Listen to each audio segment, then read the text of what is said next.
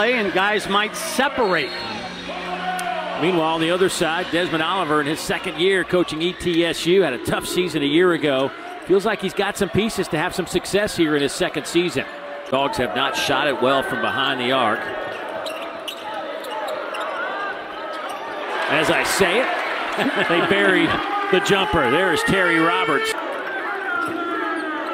Good quick closeout by Struthers. Roberts, little floater in the lane is good. Takeaway by Georgia. Lindsey back the other way, and he'll lay it up and in. The youngster out of Denton, Texas, averaging almost 7 a game, and a timeout taken by ETSU. And he said more confidence on offense. Maybe we're seeing some of that here today. Here's Roberts all the way in for the throwdown. It's a little zone with the backup group in, a little 2-3. It's the same concept, though. They're going to make Georgia make some shots. Nice move by Eder. Up and under move. Reverse layup goes down. Greener has his back to the dribbler, and I think it confuses the post defender. Do I come up? Do I stay back? Oquendo off the front of the rim and got a friendly roll. Roberts got off to a quick start, but they've kept him in check here the last 6 or 7 minutes. Corner three is good from Jabri Abdul-Rahim. Bridges. Braylon wasn't paying attention to the basketball. He was heading to the rim. Eder lets it go, and that'll miss the mark. Loose ball on the deck. Oquendo throws it up. Don't you like the way or love the way Oquendo seeks contact? He was 6 turnovers. Georgia with 4. You know, ETSU is manned. They've done a little 3-quarter press. They've zoned. Shouldn't that be outlawed in November, changing defenses? Yes. Roberts. Oquendo. He'll line up a 3. Watch out. Back. Watch out. Trying to do too much off the bounce. 2 on the shot clock. 1 on the shot clock. And that one goes down. Just how they drew it up in the huddle as Justin Hill gets it to Roberts. 3 on the shot clock. Little step back, and it's good. That's a 2-pointer. Georgia's lead is 5. Oquendo off to Roberts. Nice move to the basket for Justin Hill, the junior transfer from Longwood.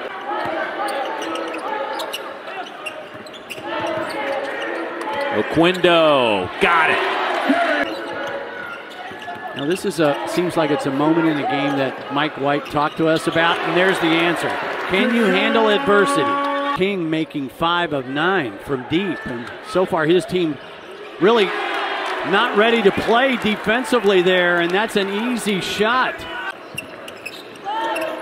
Back to back, maybe? Hill this time buries it. Bridges goes with the left hand. Yeah, I'm going to get Oquendo a touch somehow. Here's Bridges.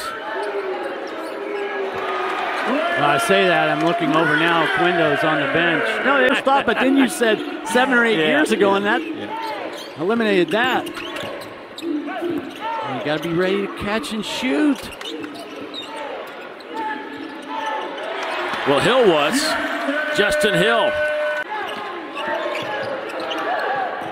Shot clock at 3. Moncrief wide open underneath. Has 4. Nice reverse layup from Oquendo. He's up to 16 points. It's just trying to win games, period. Moncrief will finish it off. We're on the 7th game. You'd think somewhere along the non-conference schedule you would have already produced that, but they finally get it done today. Oquendo will lead this team with 16 points. He hit 4 of 8 from behind the arc, but his first half was sensational to give Georgia a little bit of breathing room at intermission. And the Dogs hold on. They win for the 5th time this year. They're now 5-2. And they rebound from the tough loss to UAB down in Daytona at the Sunshine Slam. Meanwhile, ETSU goes to 3-4. We'll try to figure some things out. as they head back to Johnson City.